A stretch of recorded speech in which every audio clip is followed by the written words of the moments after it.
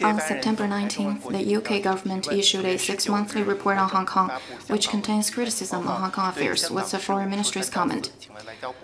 We see this so-called report the usual irresponsible, non-factual accusations. It is a blatant interference in matters related to Hong Kong, which are China's internal affairs. This is also against the principles of international law and the basic norms of international relations. China strongly deplores and firmly opposes it.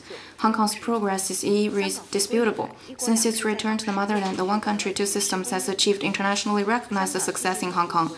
Hong Kong has actively integrated itself into China's development and continues to serve as an important bridge and window between China mainland and the rest of the world. Hong Kong's economy continues to thrive and its status as an international financial, shipping, and trade center remains solid. Constitutional order continues to function well.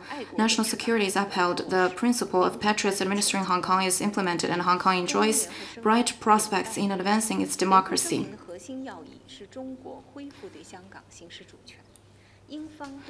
The Sino-British Joint Declaration must not be abused. The essence of the declaration is to ensure that China resumes the exercise of sovereignty over Hong Kong. The UK has no sovereignty, jurisdiction, or right of supervision over Hong Kong after its return to China.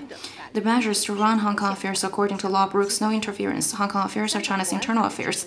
The legal basis for the Chinese government's governance of Hong Kong is China's constitution and the basic law of the Hong Kong SAR. The national security law and the improved electoral system has enabled Hong Kong to enter a new stage in which it has restored order and it's set to thrive. The SAR government's action regarding those suspected of violating the law in accordance with the law is a just move to maintain the rule of law in Hong Kong and what is required to safeguard China's national sovereignty and security. It's constitutional and legal and beyond a reproach.